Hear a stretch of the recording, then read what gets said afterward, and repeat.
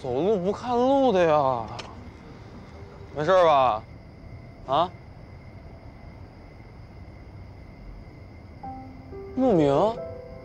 哎呦，我怎么能看见我自己？哎呦，我是邓宇，喝了多少酒啊？你现在几年级了？高3啊。高3。那一年，你成绩优异，开始准备高考，想冲刺全国最好的美术学院。你怎么知道的？你学习好，受老师欢迎，受女生喜欢，仿佛一个人生赢家的姿态。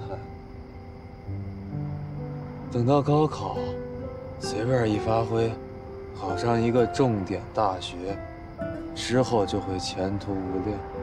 可惜啊，我得告诉你一个不幸的事实：你的生活会在未来几年里一落千丈，没有前途，你就是个废物。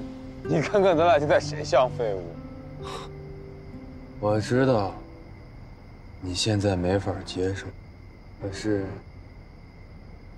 总有一天，你连一幅完整的作品都画不出来，曾经包围你的光环都会慢慢褪去，剩下的就只有同情。